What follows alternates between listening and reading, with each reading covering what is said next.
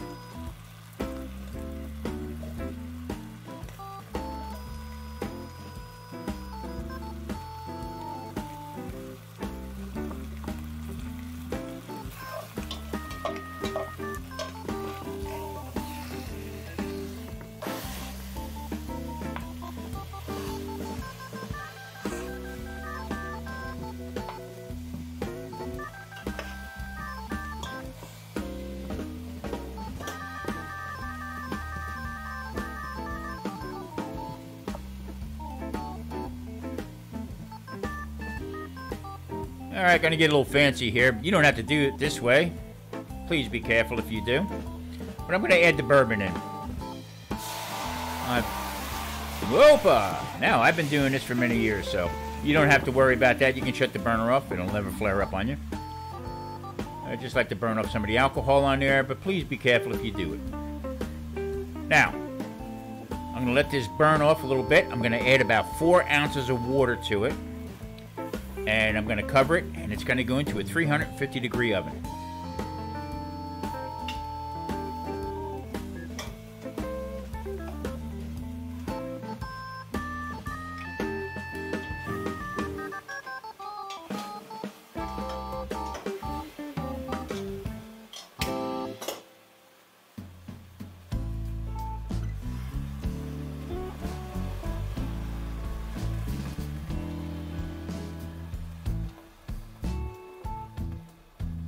Okay, cover's going on. Now, I made this pork many times, and I used to use green apples, onions, and bourbon. What a flavor. Give it a try. I always used to like to use the green Granny Smith apples. A little tart flavor. Alright, into the oven it's going to go, and we're going to cook this until it is pull-apart tender.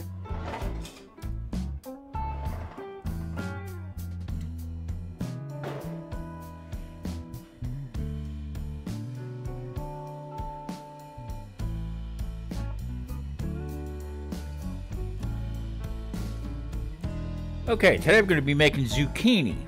Now, I'm going to be slicing it up here on my mandolin. I bet you nobody really realized I played a mandolin. Look at that. What a work of art. A lot of people get nervous when I pull this thing out. So, what I'm going to be doing today is I'm going to be making this almost like a zucchini lasagna, but with no sauce. Olive oil, garlic, and cheese. I'm going to use a couple different cheeses on it, but light amount of cheese.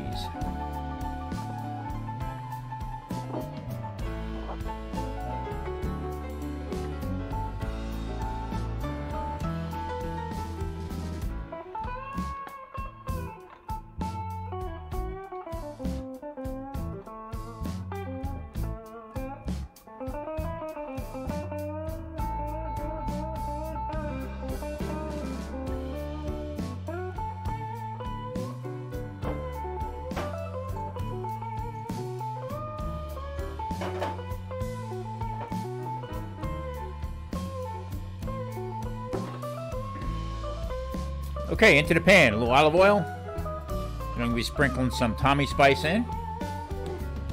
And we're going to start adding in the zucchini. So now I season the pan because when I put the zucchini in, all I have to do is season one side. I don't have to worry about flipping it and seasoning it. I'll go through it at aggravation. Time saver, that's all it is. So I'm going to brown these up and take them out. Partially cooked because I'm going to put them into a glass Pyrex. I'm going to put the cheese on it. More seasoning. And it's going to go into the oven. Probably for about 15 or 20 minutes.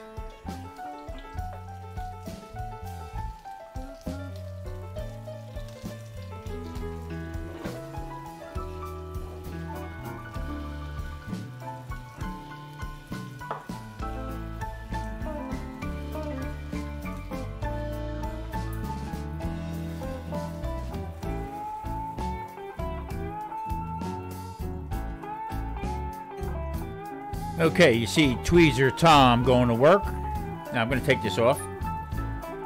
Line it up in the pan. And then I'm going to be adding some Pecorino Romano cheese. That'll be the first layer of cheese that goes on. Now I put it in this spoon here. I have a tendency to overpower it with stuff when I sprinkle it on freehand. So I put it into this slotted spoon. And just tap it, and it seems to come out a little bit more even.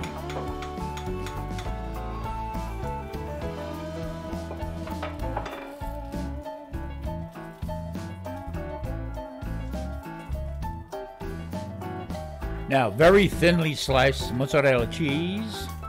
It's going to go on, just a very thin layer. Matter of fact, it's going to start melting because the zucchini is hot. Now, this is going to have some great flavor to it. I tell you what, I can't wait to do this again.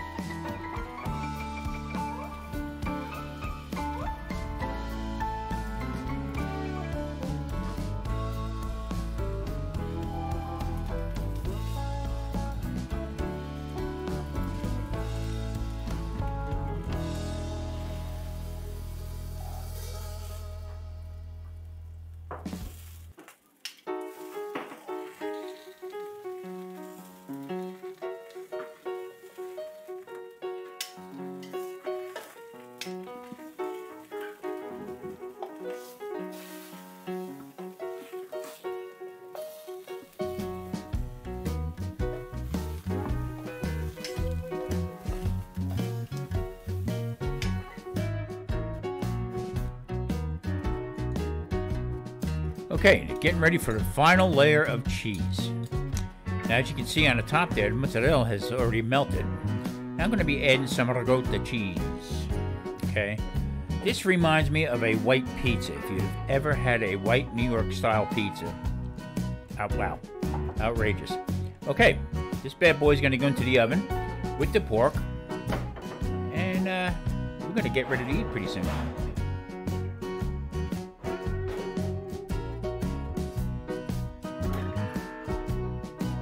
Pork is done. The aroma is unbelievable.